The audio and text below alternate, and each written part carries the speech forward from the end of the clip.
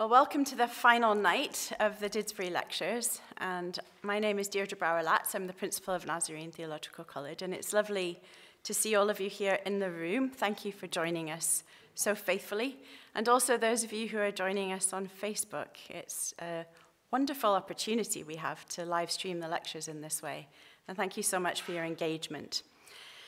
It's a joy and an honor for me to introduce our lecturer for the final time. So it's been an absolute delight to have you amongst us, Professor Barclay. Your lectures have challenged us, they've shaped and connected with us in various ways. They've enabled us to think deeply about our faith and our practice as Christians, as leaders. It's worked on our desire to learn the scripture more deeply, I think, and to engage in it widely. And as all these lectures do when they're at their very best, it's been truly interdisciplinary. It's taken us into places that have stretched all of us in our various fields and has chimed with many of the things that we think about. So thank you so much. You've also, of course, provoked us at points, and I hope that the questions tonight will stir you and shape your thinking as well as you engage with them. So as all of these lectures do, we end tonight, hopefully on a high. But it has just been an absolute joy to get to know you. And it's my pleasure to introduce for this time Professor John Barclay, the Lightfoot Professor of Divinity from Durham University. So welcome.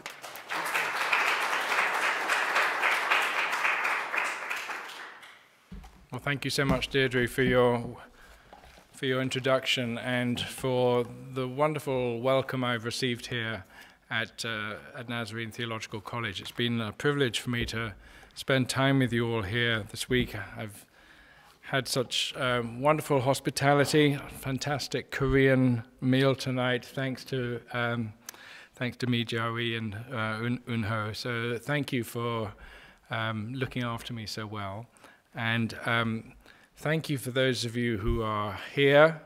If you've been here 4 nights in a row, then you deserve a special medal, I think, as you leave. And those of you who are joining us online, thank you for being with us and for the questions that you've sent. And today will be quite exploratory in some ways. I'm going off my kind of most familiar territory, so I'm very much looking forward to interaction at the end. So the title of my lecture is Should We Give Ourselves Away? Another Vision of the Common Good. My aim in these lectures has been to challenge what has become a default assumption in Christian thought, deeply entwined with modern Western notions of the self, of gift, and of altruism. What is assumed is that the Christian ethic, indeed what makes it distinctively Christian, is to give without return, to spend without reward, to sacrifice oneself for the other. In this frame, charity is in principle, or at least at best, unilateral and top-down, a mode of operation that fits well with central features of modern liberalism, including our passion for autonomy and self-sufficiency. What I'm arguing is that there are other ways of reading the Christian tradition, ways that may seem disappointing to those who hold to the heroic ideal of self-negation, but that have their own radicality and that contribute better to the common good. On this alternative reading, elements of sacrifice required by self-giving are placed within a larger frame, a narrative that closes not with the extinction of Jesus, but with his beneficent lordship over the world, and not with the destruction of the self, but with its reconfiguration, its enlargement, and its fulfillment in the final purposes of God. In that larger context, reciprocity, for all its complications and dangers, can be viewed as a good. The return of the gift is what expresses a relationship of mutual interdependence. And the Christian ethic is not reduced to the act of giving until spent, but includes making space for others to give, including the poor. I'm toying with the idea of calling my next book The Return of the Gift, which some people think would be a good and some people not a good idea. We've turned to Paul for resources in this matter. Paul, despite the fact that he is not famous for statements about the poor, about charity, or almsgiving. Paul was faced with the challenge of creating new communities in a culture where circles of trust were essential to survival, but where competition and mistrust were typical of everyday life. As his letters show, the creation of such communities was not easy, and we're fortunate, in fact, that he was required to spend considerable time clarifying and developing his vision for new sibling-like networks in response to multiple dysfunctions. Now, I'm not claiming that Pauline resources will be all that we need, or that we can apply Pauline texts to contemporary issues without considerable hermeneutical effort. A proper theological hermeneutic will need to be enriched by wider theological resources, and it will need, of course, to be attuned to our own contemporary complexities. But this is a time, is it not, when we badly need resources for articulating a new vision of our common life. From Robert Putnam's famous book, Bowling Alone, to John Yates's recent book, Fractured, we have plenty of analysis of our modern social fragmentation and hyper-individualism, which are the fruits of an economy and a culture that prioritizes individual autonomy. But this serves us badly, does it not? Just at a time when we need local, national, and global solidarity if we are to meet the challenges of today: rising inequality, a global pandemic, increasing migration, and the growing catastrophe of our climate emergency. Where do we find the resources to think better and to think creatively about the common good? Theologically, Catholic social teaching has offered significant resources, reactivated, of course, in recent papal encyclicals. But biblical and specifically New Testament resources are rarely deployed, except in the form of isolated citations. So part of my purpose is to put Paul on the map, as it were, or on the table, we might say, and to ask what we might learn from close attention to his letters. And today I want to wrap up my efforts first by gathering some Pauline motifs from another text that we've so far only touched on, that's Galatians 5 and 6, and then by summarizing and developing our conclusions under three headings. These are explorations with an open agenda and untied ends, and your comments, your criticisms, and your suggestions are an essential component of this enterprise. So first, let's think about building communities in Galatia. Let me begin by gathering some motifs from our previous studies of Paul as they cluster, as it happens, at the end of Galatians. The churches that have been founded by Paul in various cities of Galatia were probably familiar with the baptismal formula that Paul quotes in this letter, in which it said, "There is neither Jew nor Greek, neither slave nor free, no male and female, for you are all one in Christ Jesus." Drawn together by their common trust in Christ and their experience of the Spirit, across differences of ethnicity, status, and gender, these believers were encouraged by Paul to knit together new communities in a web of mutuality and reciprocal recognition. Paul's first instruction to them is that through love, they serve as slaves to one another. Truly a paradoxical injunction, slaves to one another, whereby a hierarchical relation in one direction is matched by a hierarchy in the other, as if each figure in this relationship is both superior and inferior. The alternative to this mutual love is mutual destruction. Beware lest you bite and devour one another. Because for Paul, mere tolerance of one another is not an adequate basis for community. That requires an intensity of mutual engagement that could go two ways. There's either mutual support or mutual hurt. And a lot needs to be done and said to promote the better outcome. Whereas we might say to each other, just tolerate each other, just get on, just separate, go your own ways and tolerate each other, Paul has a more intense notion of community, which could go very badly wrong, or it could go very well. This mutuality is picked up in the famous statement, bear one another's burdens and so fulfill the law of Christ. This is the theme of our chapel service earlier this week. Where, note, Paul assumes no one has the capacity as a self-sufficient individual to bear their own burdens on their own. In what sense this mutual support represents, as he calls it, the law of Christ, that's been much discussed by scholars.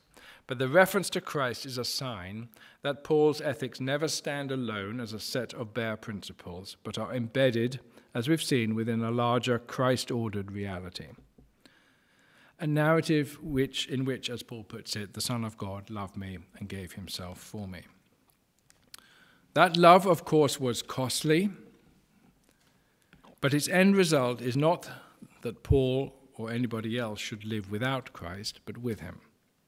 Since the one who gave himself is now, as Paul says, the source of his life. It's no longer I who live, but Christ who lives in me. Now, while speaking of love, Paul quotes the famous command, you shall love your neighbor as yourself, citing, of course, Leviticus 19. Note how that text does not allow us to play the other off against the self. You shall love your neighbor as yourself.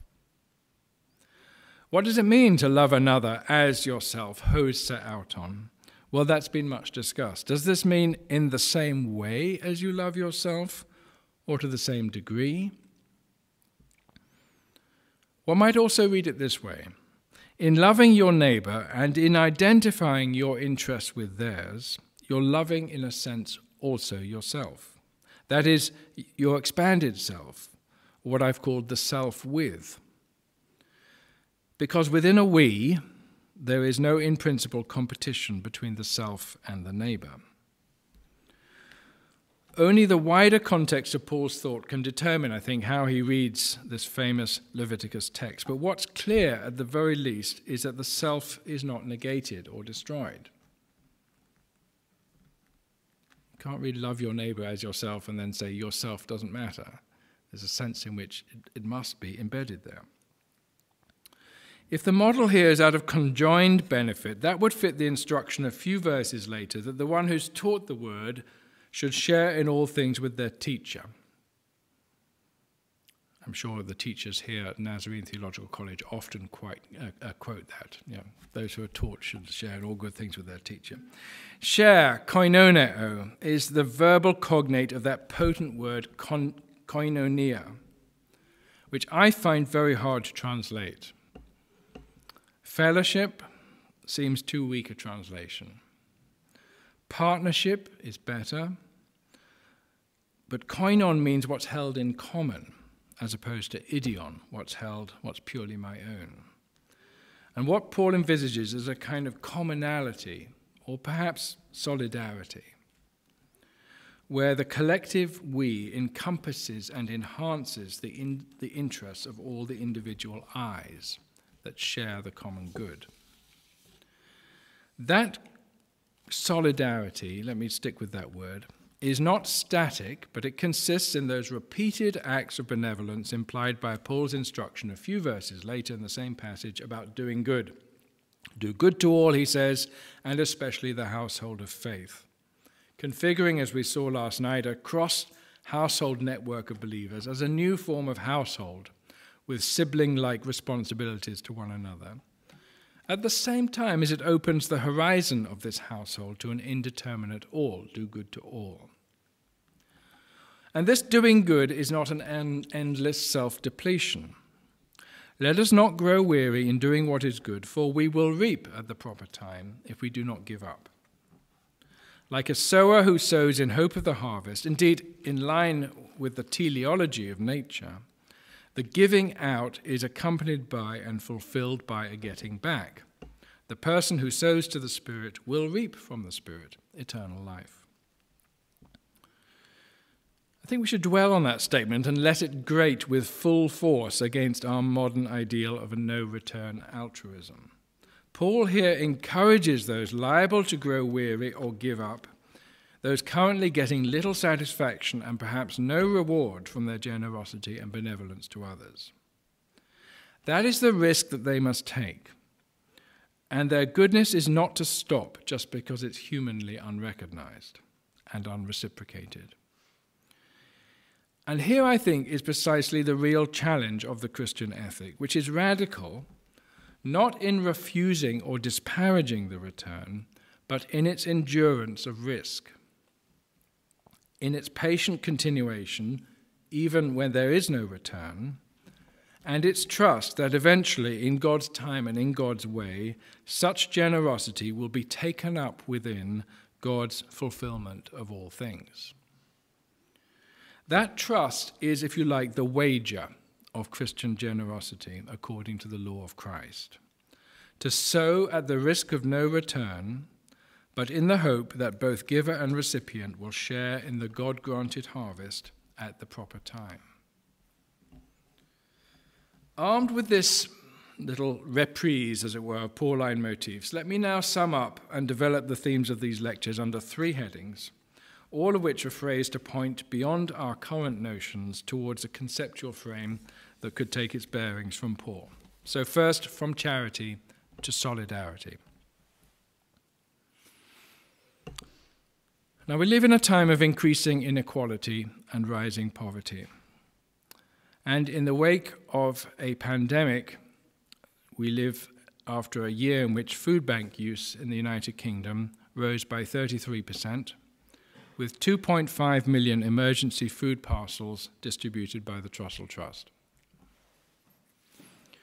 That, of course, was necessary, but it's easy to get stuck in a mental model of top-down one-way charity, where those with spare resources help those without, in acts of compassion that may unwittingly instill a sense of distance, even superiority, between the giver and the receiver. Now, there are, of course, emergency situations where this is precisely what is required. But as the Trussell Trust themselves insist, this is neither a sustainable nor a desirable model in the long term. Trussell Trust would be delighted if they had no longer needed to give out any food bank gifts. A story that sticks in my memory that I used in the chapel the other day comes from a church in London that organises a regular community meal frequented by the homeless, where one participant, a homeless man, insists on bringing each week a packet of biscuits that he takes around the table, urging everyone to take from what he has contributed. He wanted, indeed he needed, the dignity of being a giver. And if those who had supplied the meal had condescendingly refused his biscuits on the grounds that he needed them more, they would unwittingly have humiliated him. One-way giving can, paradoxically, damage the recipients. He needed to be able to respond. Paul, the community builder, offers some resources to think better about interdependence, about reciprocity and esteem, where we move beyond the top-down model of philanthropy or patronage to modes of solidarity and mutual dependence, which consciously seek ways in which a power relation that operates in one direction can be tilted the opposite way, in oscillating forms of asymmetry. Now, Paul, of course, was speaking to and about Christian communities united by faith in Christ. But he takes these communities, this is crucial for me, to represent the proper ordering of human relations under the righteousness or justice of God. That is, a new humanity as humans were designed to be, not a sect with its own special house rules. What he sees here enabled by Christian faith is what is good for humanity as such, not a peculiar ethic relevant only to certain people. Moreover, as we've seen, the goods that circulate within these communities cover the whole gamut of human benefits, material, social, psychological, and spiritual. And since Paul considered all these goods to be given by the Creator through the agency of Christ, what is said about the reciprocal sharing of goods within the body of Christ may, I think, be extended to encompass all the talents, assets, and resources shared by humanity at large as benefits of what we sometimes call common grace. The Jerusalem collection is encouraged by the observation Paul makes that he who supplies seed to the sower and bread for food will supply and multiply your seed for sowing and increase the harvest of your righteousness. Note how Paul moves to and fro between what we might call the natural goods of creation and the spiritual goods of the Spirit, and doesn't expect different principles to apply. So what we find in Paul is, I think, in principle extendable to gift-giving and benefit-sharing in general. According to the Pauline tradition, as we find it in Colossians and Ephesians, Christ integrates the whole of the universe and is the mystery of its origin, its sustenance, and its destiny. Thus, the Christ story frames all human gift reciprocity, even where his framing is presently unrecognized, not only among those who already acknowledge Christ's ordering of the whole. What we found in Paul are patterns of relationship that place doing to or doing for within the goal of being with. To be sure, the gift is always doing for in the sense that love seeks the welfare of the other fully and completely. But the goal is the enhancement of the other for the common good, including, in some form, the good of the donor. In other words, a gift can be 100% for the other and at the same time 100% for the common good, and that is a shared good that includes the good of the giver. In the field of international relations, as you know, there's been a seismic shift away from aid as doing for the other, in donations that often left the recipient communities dependent, even inhibited in their growth, towards models of development where the goal is the enhancement of multiple capabilities at the local level, to use the language of Amartya Sen and Martha Nussbaum.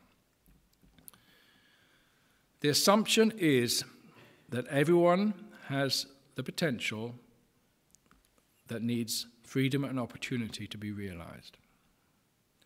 If the vision is directed by an understanding of interdependence, the goal is not that everyone should be independent and self-sufficient, but that all should be empowered to contribute to the common good, locally, nationally, and internationally, both in economic and in other social respects. The reason for the success, for instance, of microloans is that they enable forms of solidarity, accountability, and reciprocal support that move beyond the dependencies created by charity. They empower women in particular to realize their social capital and their talents in ways that benefit everyone. The same principles apply to what is known in this country as asset-based community development. Well, not only here, in America as well. A mode of thinking, asset-based community development, ABCD, a mode of thinking that resists the tendency for external agents to ride into a so-called deprived community. Note how even that label said something about we expect just deficit. To ride into a so-called deprived community without regard to its own priorities, its own assets, and its own agency. What is required and what is basic to the principles of asset-based community development is the expectation that the community itself will already contain multiple gifts, skills, resources, and capabilities, which can be discovered and developed to build local capacity, local leadership, and local initiative. So, on these principles, outside resources, personal or financial, should be deployed only in such a way as to develop and enhance the gifts already present within the community, certainly not to supplant them or to diminish them. From my own experience on the ground in a northeast former mining community, all that rings true. and is vitally important if we're to move beyond the social depression that is the legacy of deindustrialization. The eye, as Paul would say, cannot say to the hand, I have no need of you. If the pandemic has helped us rediscover our interdependence, it's also made salient again, I think, Paul's vision of community, where no part of the body can flourish unless all flourish together. The theological vision articulated in Sam Wells's book, Nazareth Manifesto, is that God is for us in order to be with us. And we've seen that expressed in the Philippians narrative about Christ. Christ with us down to the depths of human degradation and death in order that we might be with him in his reordering of the cosmos. Being for the other in order to be with the other is the pattern of Pauline social relations. And it's a Christian vision that resists the distancing effects of patronizing forms of charity. And we've noticed the importance for Paul of dignity or honor, that everyone has the esteem of recognition and is empowered to give.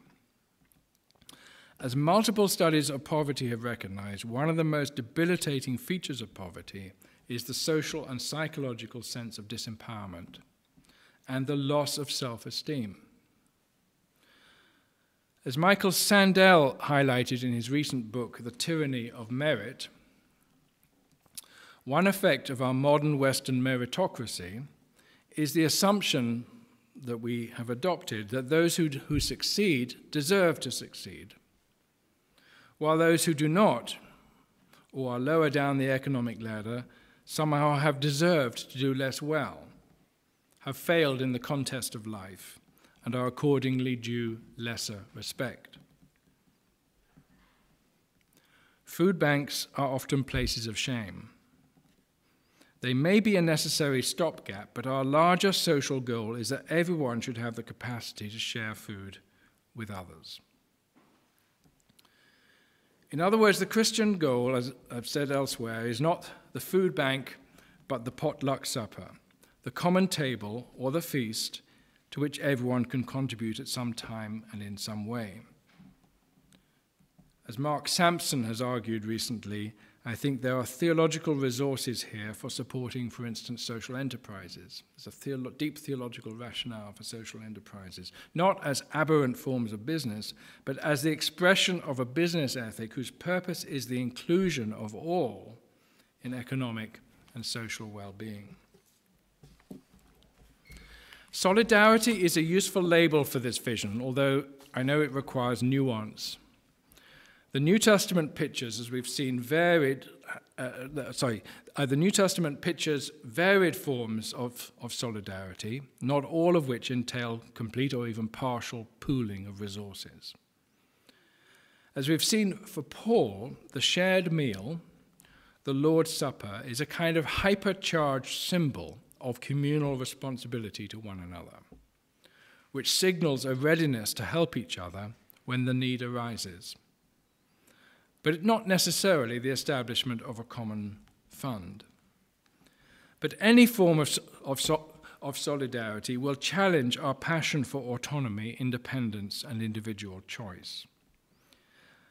I guess our huge global challenges, economic and environmental, are forcing us to acknowledge that individualism and competition need to be moderated, powerfully moderated, by structures of collaboration and interdependence and solidarity.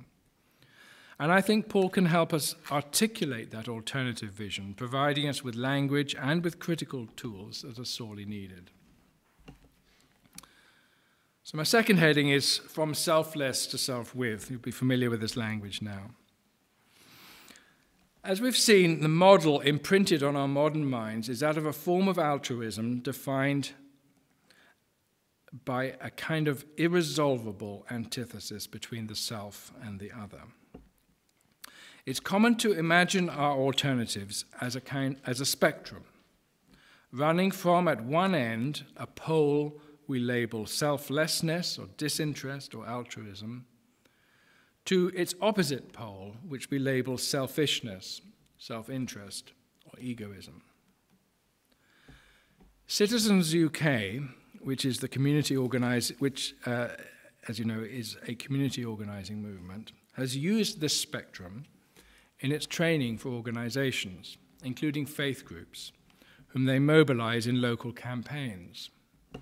After depicting this spectrum with its opposite poles, Citizens UK positions itself in the middle. It wants organizations to envisage themselves as working for mutual benefit, developing partnerships from which everyone will gain. And some churches I know, faced with this spectrum, react negatively to the proposal of the middle way. Their instinctive Christian desires to be at the selfless end of the spectrum. They do not want to slide at all towards self-interest or egoism. Positioned on this spectrum, collaboration for mutual benefit seems like a compromise, necessary for pragmatic reasons, but morally dubious. Perhaps the most ambitious goal of these lectures is to challenge this widely held model of the spectrum, and to argue that reciprocity and mutual benefit, properly conducted, is its own good, not a compromise position between altruism and egoism. To put it succinctly, what I'm arguing is that the proper opposite to being selfish is not to be selfless, but to be self-with. To be sure, in the process of being self-with, there will be certain things to be sacrificed, foregone, even negated. But it's both incorrect and, I think, deeply unhelpful to figure this self-with stance as a kind of self-effacement, as if the flourishing of the self was somehow morally suspect or defective. If the goal is to flourish together, we need to be able to position the self in ways that are not exclusive of the other. What's sacrificed in this model of self-with is not the self as such, but the self apart, or the self against, the self that seeks benefit to itself at cost to others. Now, such self-centeredness is, of course, a default feature of our human nature, a part of what the Christian tradition means by sin. That is what Paul instructs against, the tendency to seek our own benefit to the detriment of others. Love, as he says, does not seek its own way, in the sense that it does not work for the benefit of the self against, or the benefit of the self apart. That raises proper suspicion against acts and demeanors that have the appearance of benefiting others, but are actually designed to benefit ourselves without benefit to others. So built into the Christian ethic is vigilance against pseudo-beneficence, the tendency to manipulate others or to use them for our own separate good. But this should not be confused with self-denial in the sense of self-negation. To echo Logan Williams again, the Christian ethic is to give oneself into a relationship with others, not to give oneself away. Paul makes himself, he says, a slave to all people, to the Jews a Jew, to non-Jews as one without the law, which sounds like self-negation. But he does this, he says, so that he might be a co-sharer, sun koinonos, in the good news, combining that characteristic preposition sun, with, and the noun koinonos, partner or sharer. When he made himself a slave to others, he renounced certain rights, as he puts it, and he denied himself certain options. But he did not negate himself, since the goal is that he should share with others in the fulfillment effected by the good news of Christ. His self here is redefined, but not destroyed. He's against self-interest if that means competitive gain at the expense of others. But if the self is configured as a self that flourishes with others, this expanded self will certainly have its interests fulfilled. In this configuration of things, there's a place for sacrifice and self-denial, so long as it is located within a larger frame that ultimately expects a larger frame that fulfills the purpose of the self. There is a strong pull, of course, in the Christian tradition towards sacrifice, shaped by the story of Christ who humbled himself all the way to death. No one has greater love than this, than to lay down one's life for one's friends. Love requires a vigorous opposition to the tendencies of the self apart or the self against. And as we have seen, it undertakes the risk that it may not be reciprocated in receiving a human return. For that calling and in that risk, it may go all the way to death, as the acme, the extreme of its sacrifice. But the extreme is not the goal. To use two Greek words, the acme is not the telos. If the purpose is friendship, the death of a friend is in one sense the defeat of that purpose, not its ultimate expression. And for this reason, Aristotle and other ancient philosophers who had a strong sense of shared benefit in friendship, they put a limit on self-sacrifice and insisted that friends would never harm themselves in trying to benefit the other. In the Christian tradition, that risk is faced and even willingly undertaken, such that the common good may involve death, but only in extreme cases and only within a wider vision that God will locate and overcome that sacrifice within God's life-giving purpose. Christ gave himself to death in obedience and love, but the story does not end on the cross. His obedience is the trust that God's self-giving love will ultimately lead to the reordering of all things. If Paul is willing to give his life for his churches, it's because he's confident that his name, like theirs, is written in what he calls the book of life. And that, as he puts it, for me to live is Christ, to die is gain. Death for the believer may be the acme of love, the furthest extent to which love can go, if that's the only way that the good can be effected. But one's life is given in faith or trust that God's purposes are stronger than death. The telos, in other words, even in death, is not the extinction of the self, but the enclosure of the self within an eschatological we, that is life with God, with others, and with the renewed creation.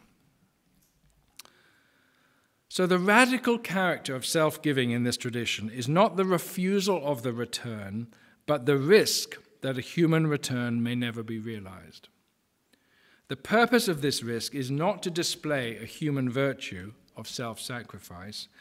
The purpose is to enable the good to be extended everywhere, even where the chances of a return fade to vanishing point. Do good to all, says Paul. Bless those who persecute you. Sustain your enemies with food and drink. Overcome evil with good, even if there's no guarantee, in fact, very little chance that the good will be reciprocated. For the same reason, Jesus commands giving beyond the circles of assured reciprocity. Love your enemies, do good and lend, expecting nothing in return. Not because a return would diminish or defeat the good, but so that the good is unlimited in its reach, not confined by the guarantee of a return. The Good Samaritan rescues the helpless stranger who's been stripped of his clothing. And the result of being stripped of his clothing is that it gives no clue as to his status or wealth. Taking him to the inn and paying for his medicine and his accommodation, the Good Samaritan has no guarantee he'll ever be repaid. That's the risk that love requires. But it does not mean that a repayment would be unwelcome or refused.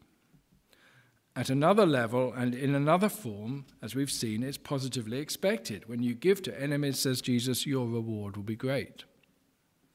And when you extend your invitation to those who cannot repay, you will be blessed, for you will be repaid at the resurrection of the righteous.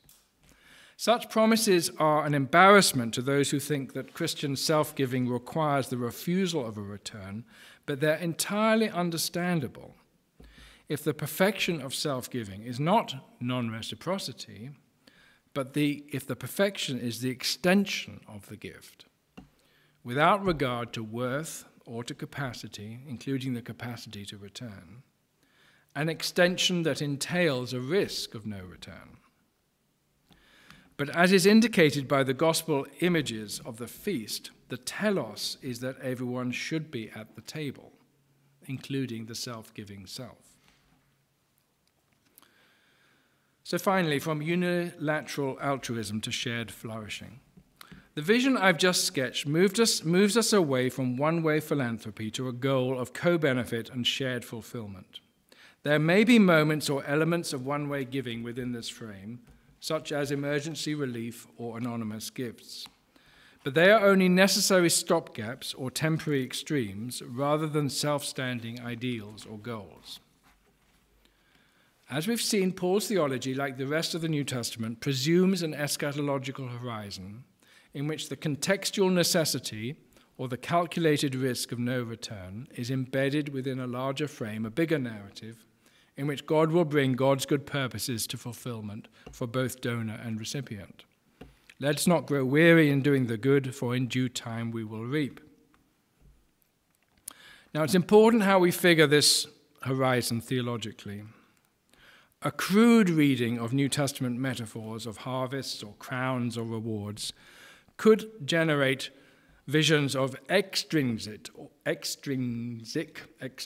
or individualistic rewards, which would pull us back, I think, into the self apart or the self against. If I do this for you so that I may gain that for me, and if that me is figured as the buffered self, the self apart from you, we've returned to the model of the self versus the other, my gain pitted against yours. But it's not necessary to read the New Testament this way. If God loves a cheerful giver, as Paul puts it, it's because the cheerful giver is enveloped in the momentum of the self-giving love of God, fulfilled not by acquiring an extrinsic benefit, but in the giving itself. Luke describes those who love their enemies as children of God, not just in the sense that they imitate the mercy of God, but because they have been integrated into the ethos of the self-giving God, whose reward is this proximity to the source of true life. Now, as we noted in the first lecture, it was partly in reaction to an over-literal reading of New Testament eschatology that criticisms of the Christian tradition arose in the 18th and 19th centuries, where giving with the hope of reward was characterized and caricatured as a form of egoism or self-interest. As I've just argued, this eschatological hope can be better interpreted theologically as a form of intrinsic reward. But what, you might ask, would this mean, or could this mean, for those who have no such eschatological hope? One can imagine, I think, three possible answers. First, this loss of an eschatological hope of reward could justify returning to more calculated and risk-free forms of giving that is relatively sure of a humanly realizable return, and thus inevitably more limited giving. Secondly, the removal of the eschatological horizon could result in idealizing the non-return gift.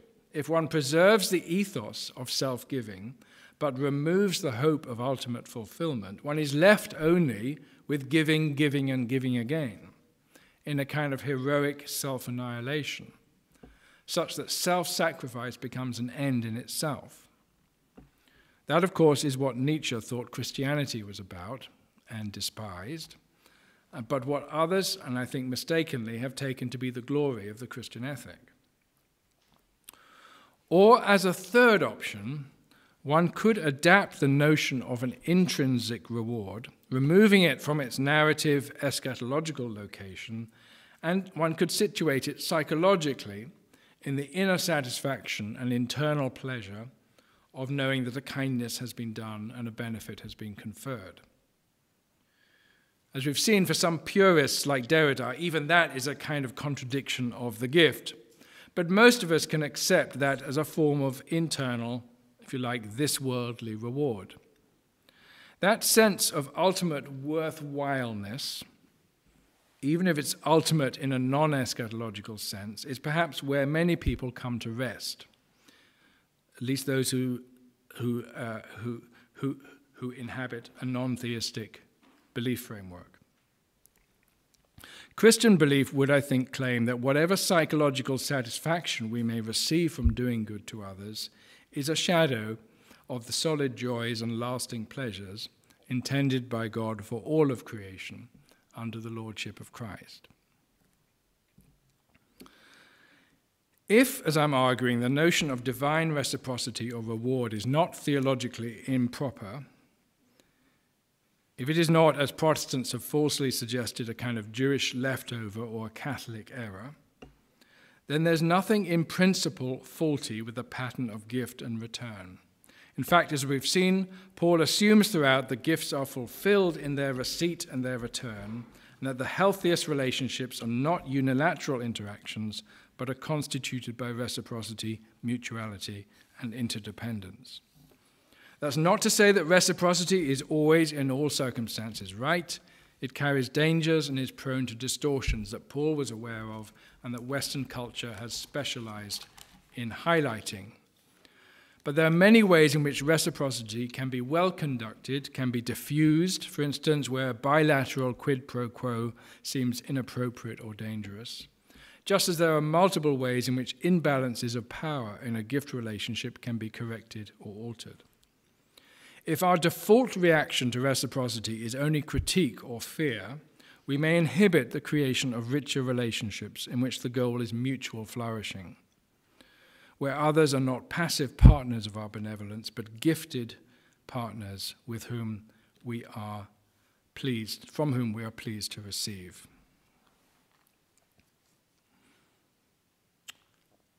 It seems that God has designed us to flourish with one another and not apart. And reciprocity is one means to that end. So let me wrap up. My title, Beyond Charity, was designed to provoke, as you said at the beginning. But provocation is not an end in itself. In one sense, I'm not, of course, against charity, if by charity we mean giving, generosity, even the sacrifice of certain aspects of the self. At the heart of the Christian message is the giving of God and the self-giving of Christ, who did not seek his own private good, but bore the burdens, the sins, and the curse of others, descending all the way to death. But God's self-giving in Christ is not ultimately self-annihilation, and nor is our own. I do not want to remove the cross from its centrality in the Christian story, far from it. But if the cross is not located within its wider theological and eschatological frame, it can be used to justify harmful forms of giving. Feminist critiques of Christian self-sacrifice and of Christian idealizations of suffering are an important corrective, while the harmful effects of charity on recipients are widely known. The answer is not to give less, but to give better. And I've tried to unearth Pauline resources that can help us re-articulate notions of collaboration, mutual dependence, and conjoint benefit as the proper ends of the gift. I'm fully conscious that Paul doesn't give us all that we need, and we can hardly expect him to provide a template for our social problems in a very different time and circumstance. But perhaps the benefit of Paul is precisely that he's not a modern thinker, and thus not bound by the constraints of our modern mental constructs. If he offers us an alternative vision and different language to think through our human possibilities, that is a gift in itself. At a time when we need modes of collaboration and solidarity across the globe, around our nation and in our local communities, but we seem to lack the means to speak well about this, or even to imagine it as our goal, Paul may prove to be a surprising source of help. Of course, he offers theological resources for this task of reimagination, but we should not, I think, apologize for that, since theology has a vital role to play in our search for the common good. There are ways in which, we've seen, aspects of Paul's vision can be employed outside of his theological assumptions, but for Paul at least, an ethic without a theology is an ethic always liable to distortion. What Paul offers is a way of thinking and practicing gift beyond our ingrained habits of top-down charity, and that's a resource we need to develop, expand, adapt, and apply to our contemporary problems. And here I will close, but with one condition. If I offer these lectures in the proper spirit of the gift, it's because I hope very much to receive from you, from your questions, your criticisms, your suggestions, and reflections. I've already gained much of that over the last few nights and in many conversations with various people here, and I look forward to it again tonight from you as gifted partners in a common task. Thank you very much.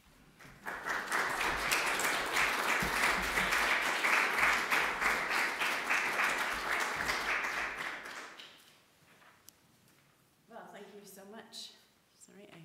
Thank you, as the applause showed, a most welcome lecture. And we have time for questions, and so I'm opening up to the floor and also to those online. I think Siobhan has graciously agreed to curate those for us. So, Dr. Noble, if you would, again, if you're in this space, come to the microphone. That would be helpful. Thank you. Thank you very much for a challenging lecture again.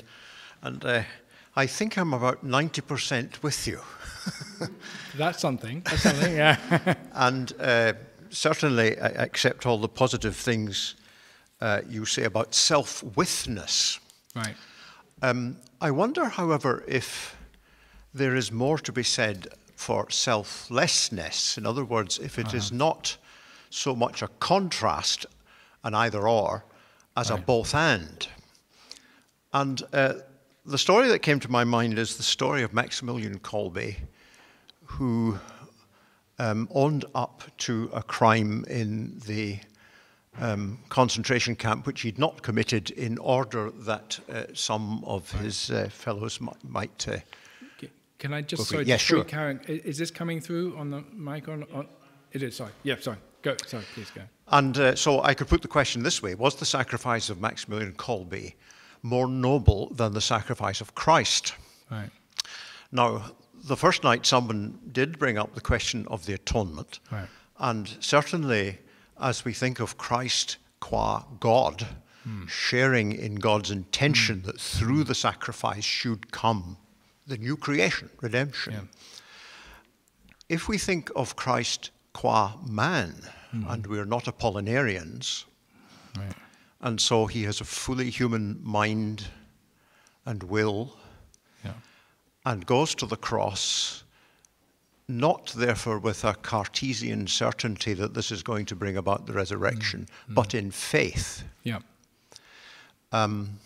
Do we not have a picture of selflessness there, which is not to be discounted? So I'm not saying I'm trying. It's not an either/or, but right. I'm wondering if there's a more positive role for selflessness than simply risk. Thank you. I guess my one response would be, all of this language requires that we scrutinize very carefully what we mean by the self. You know, if it's selfless, in what sense selfless? What self is it less of, as it were? and that's why I've sort of played, as you heard tonight, we're talking about, well, what sacrifices the self apart, or the self against, or the self over. What worries me about the word selfless is it seems a comprehensive, denial of self, which seems to me to go, against some of the, seems to me going fully against the kind of biblical material, which is, lose your life, you will save it, if you see what I mean. So the self is lost, but not lost. In relation to Christ's self-giving, I think you're absolutely right that it's a giving in trust, and that is, think of Gethsemane. it's picked up, I think, in Paul's language of obedience. Christ was obedient unto death. That's to say, the trust that not my will but yours be done, because your will is a good will. Yeah? Not because I'm expendable and only you matter, but because your will is a good will. And the acme is where the peak of that is absolutely the risk that death will be death and nothing more. The trust is that isn't the end, and that God's purposes go beyond death. And I think that is ultimately, where we end up. I think in a Christian ethic. That's why Christians have often been willing to sacrifice their lives from the martyrs onwards. Not because my life doesn't matter, but because my life is here committed into the hands of God, whose purposes will succeed. And that's a massive wager. I mean, that's of course that's lunacy to most, to the people who witnessed these martyrdoms.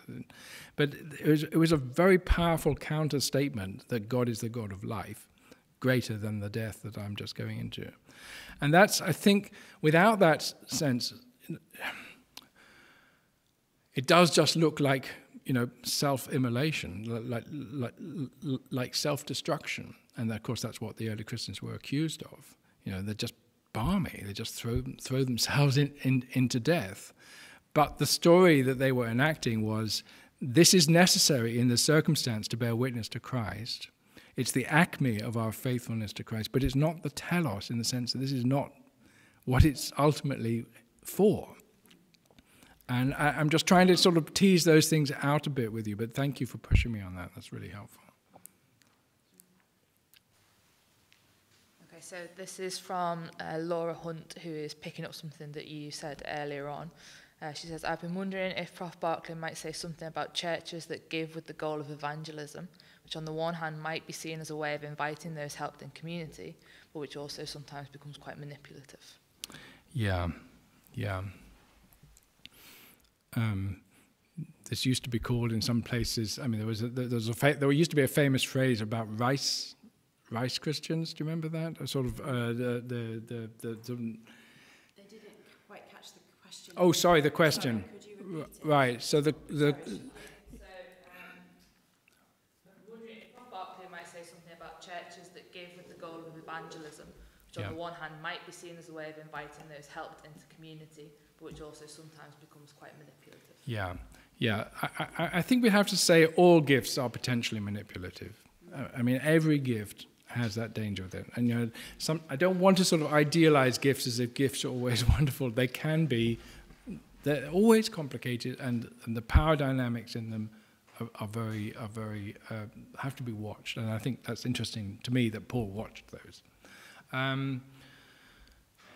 So yes, it can be a form of manipulation. I think there's no doubt about that. But it can also be a way of inviting people to recognize the true source of all gifts. In other words, this is why I don't see a kind of, in principle, opposition between social welfare and evangelism. I mean, I just don't. That dichotomy seems to me really unnecessary as well as unhelpful, because in helping people reach their potential, we're also drawing them to the God in whom they will flourish most.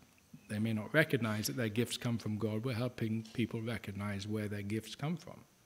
And we're helping draw them into an economy of giving and interdependence in which they will flourish as well as we will flourish, and which will be an expression of the goodness of God. So I don't think evangelism and gift giving need be pulled apart. I can absolutely see how they can, how gifts can be manipulative. If you're inviting people to join your community, and you say, you could say, oh, well, that's very self-interested, that we just want people to join us. But we're surely, again, I want to get out of this us versus them. We want of course we want our community to flourish, because our community is part of the larger community, and our community is how we flourish together. So there's nothing wrong with inviting people to join a community if you think a community is a healthy community. And if you benefit from that, fine, because you're all benefiting from a shared good and not an individualized good. It's not we will flourish and they and other people will not. It's that we flourish together. So, as I say, you might say evangelism is a way of saying, hey, by the way, do you know where your gifts come from? And recognizing the true source and then orienting ourselves and one another into that momentum of God's love. Are there questions in this space? Oh, push back. Oh, maybe not. Jordan, thank you.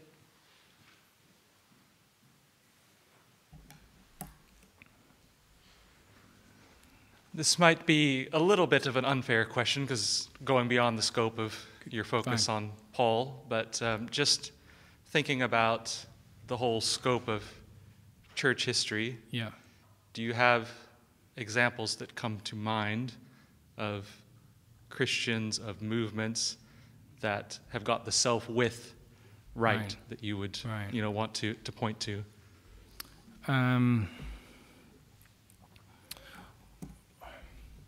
Well, I was talking to Deirdre earlier today about the role of Christian mission in New Zealand, which certainly had elements of it that were classic colonial elements, but also had a very interesting momentum from quite early, or certainly in the 19th century, of valuing and supporting and enhancing, if you like, Maori culture, and in which the gifts of Maori culture, which include actually a very good counter to this Western notion of individual autonomy, how those gifts could then be brought into and were brought into the Christian community, and hugely benefited the Pākehā, the white, the Christians who lived in New Zealand. Now, that relationship is never simple, and the Anglican Church, for instance, has grappled with ways of making that work. But the general sense was there are gifts to give one another here, and Maori Christians and Maori culture has a huge amount in it that corrects the Western distortions of Christianity. It then becomes really important how the power dynamics work. But I just cite that as one example of where individual Christians, Christian communities, the whole Christian tradition has benefited massively out of drawing out the assets, the skills, the capabilities, the cultural insights of Maori culture in that case.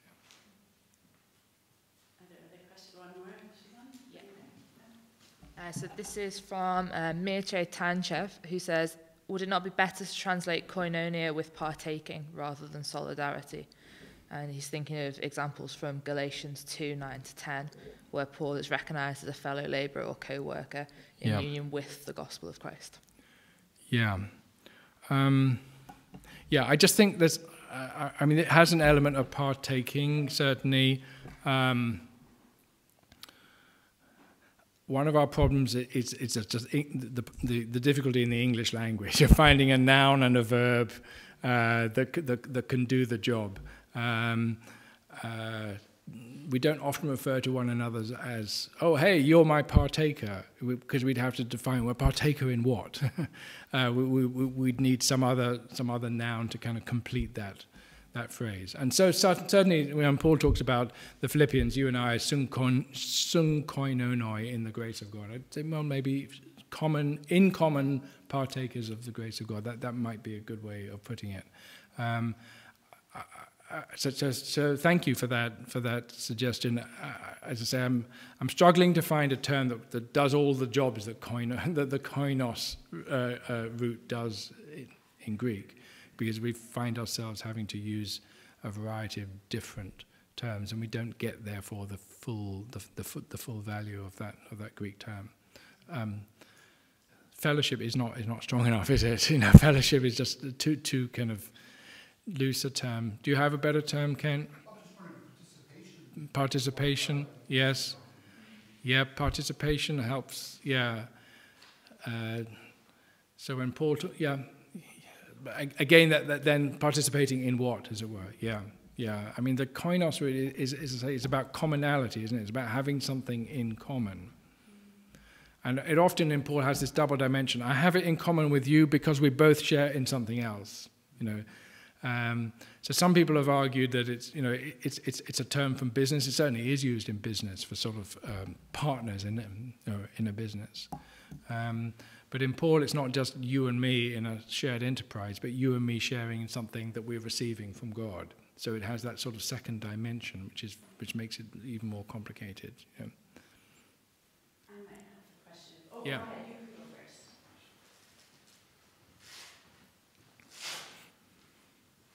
So this is to follow up on that discussion a bit, as well as to recall how you started your first lecture, which is to reference the need for sharing vaccines internationally for the sake of ourselves as well.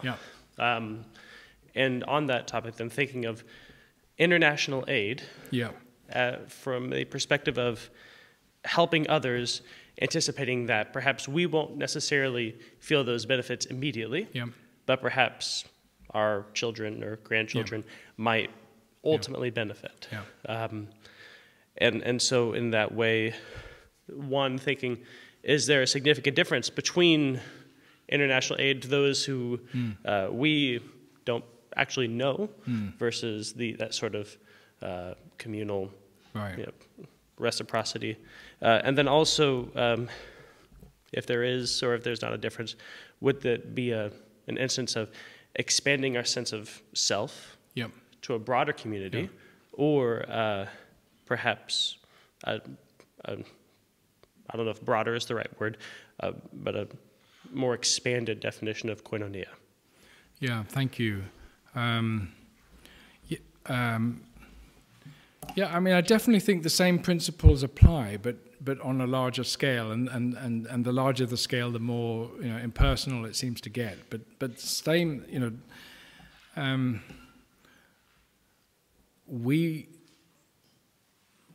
the Western countries will not flourish unless the whole world flourishes.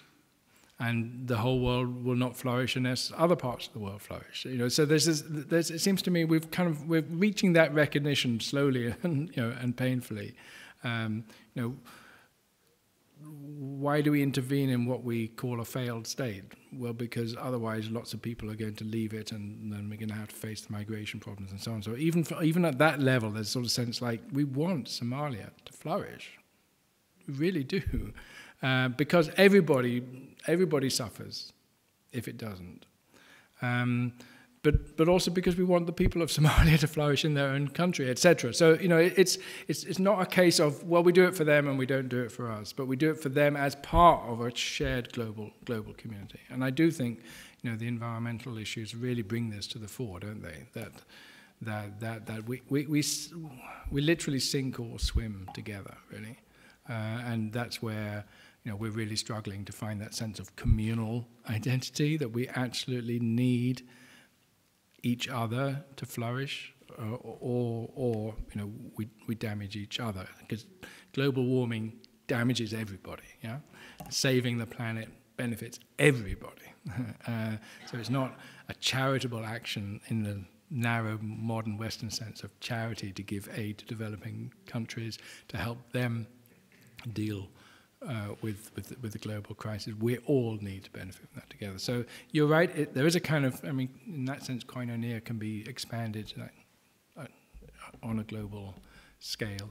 The larger the scale, the harder it is to keep, as it were, to keep a personal sense, and the harder it is to see how reciprocity works. But I think there's the same patterns work there. Sean, is there another? So this is from Dave Lunn, who adds the caveat that he recognises that your focus is principally on Pauline literature. Right. Yeah. So he asks, have you considered how this principle of reciprocal giving and self-with might colour one's reading of James?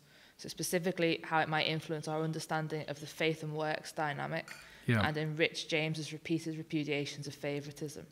If you're aware of other areas in James that this principle might enrich or adjust, I would be interested to hear these as well.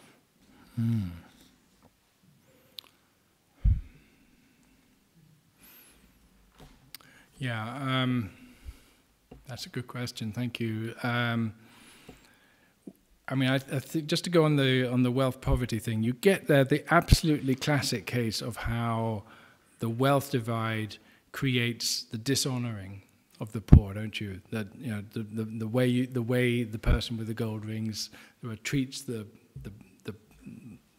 way the community treats the rich person is come sit here in his lovely chair. The way it treats the poor person is go stand over there.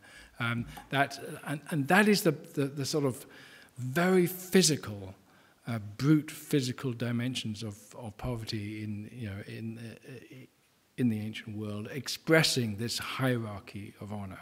And that's why it's so interesting to me that, you know, the New Testament text that tried in one way or another to recognize the honor of those who are economically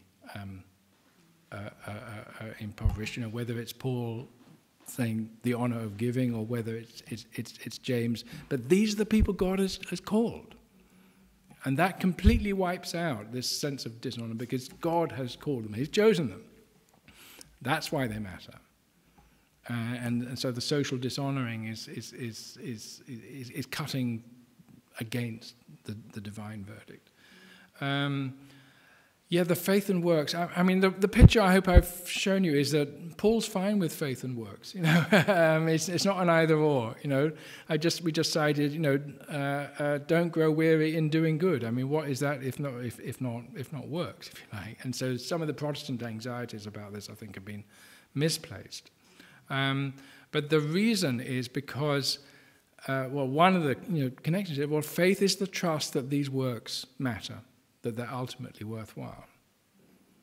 I'm more and more attracted to the idea of translating pistis as trust rather than faith, because I think it brings out a really important dimension of that. We over-intellectualize faith. And James is responding to a kind of very narrow, shallow notion of faith as just believing that God exists, which is not at all what Paul means by pistis, which is trust that God has reordered the cosmos in the Christ event and will bring it to its fulfillment as the resurrection has begun to show. So it's that trust, not just believing this or that about Jesus, but that self-involving trust that this is the way the world has been determined in the Christ event. And that means a complete transformation of life, including all those things that Paul calls good works, without any Protestant anxiety that it's somehow inappropriate to talk about those things. Yeah. If I may, so 3 different things. One of them is a question, the other 2 are comments. So in the research that I'm doing with a group called Church Action on Poverty, the research is a project around church on the margins. And the thing that has risen to the fore in our interviews with people about their experience of church is that the most significant thing for them is belonging. And I wonder, as you're speaking, I'm hearing belonging popping up as a koinonia kind of a language. The second thing is agency, which you didn't use, I don't think. And so I wonder about how that might align itself with some of your thinking. And then the third thing is the use of asset that you touched on, and asset-based community development, which I'm really a fan of. But I sometimes worry about the language of asset. I think anything that kind of appropriates capitalist language can lend itself to problems further down the line. And I suppose that's my question is, is there any thought that you've given to that kind of a thing? I suspect they chose the word asset because it began with the word A and, produced began with the letter A, sorry, and produced the A, B, C, D. I think you'd have to absolutely define assets in a very broad way and not a material way. You know, it's very often, and in my experience, it's about the networks. It's about the knowledge, the history. It's about just the know-how of what works in this community and what doesn't, and who are the movers and shakers and who matters. And it's the, often, I mean, there are often skills that have gone unrecognized for decades. Yeah, exactly. Yeah. So maybe we should call this, change it to gift-based community development, but yeah. Yeah, and that's interesting what you say about belonging and about agency. I mean, it's the sense that there's something meaningful in what we do. You know, it makes a difference. And I think there's something really interesting about early Christianity, that it gave meaning to ordinary people's actions, which were generally regarded as insignificant on the kind of global, you know, on a social scale. It was like, you know, nobody might recognize this, but you doing good to helping out your neighbor is investing in and contributing to a divine action, which is massively significant on the world scale. Somehow, suddenly, this becomes important. You know, as small as it may be, this act is a participation in the love of God, and therefore sort of suddenly elevates the mundane, you know, into the really significant. But it invests it also with a hope, you know, that this makes a difference. Although it may seem to be very paltry, this somehow adds to and contributes to and participates in the world-changing momentum that's been initiated in the Christ event. So I do think, yeah, agency. You know, I mean, some of the early Christian apologists talk about, you know, the ordinary people, the illiterate women and the wool workers and so on, who do good to others, and they say, you know, this actually matters more than all the philosophers in the world who can talk about doing good, but they don't actually do it. This is Athenagoras, who has this lovely comment about you know, well, the philosophers talk about the good, but our ordinary people do it. You know, and this sense of massive dignity that this actually makes a difference. Yeah. Yeah. One last question. Is there another one, Siobhan? Yeah. One last one, perhaps. Okay, so let's go with this because it's a bit more of a practical one.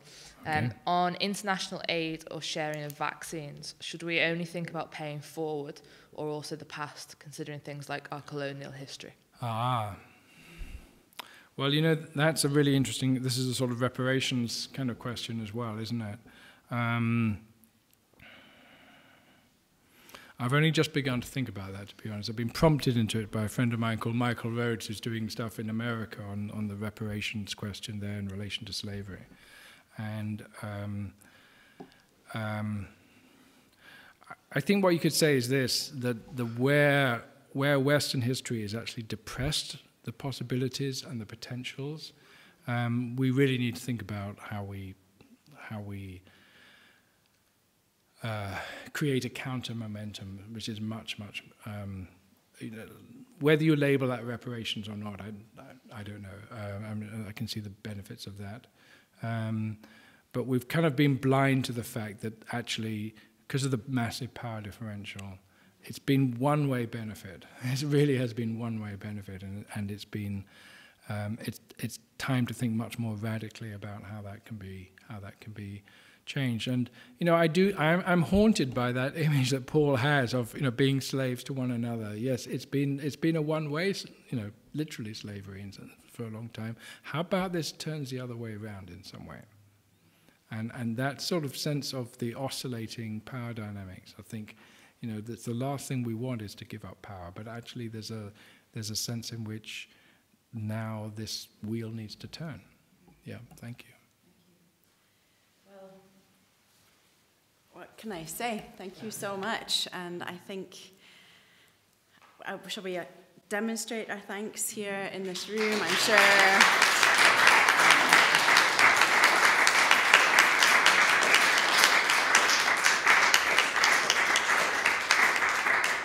Emojis and emoticons and all kinds of things floating up the screen, I'm imagining, in gratitude online as well. Thank you so much. Next year, we have another person from Durham joining us, which is the Reverend Professor David Wilkinson. And I did jot down his title here. It's the 24th to the 27th of October. How Does God Act in the World? Science, Providence, and Miracle is his tentative title. So another stirring, stimulating, and probably provoking series for us. But thank you so much for giving so graciously of yourself. I don't often want to kind of kidnap Didsbury lecturers and just keep them for masses of potlucks.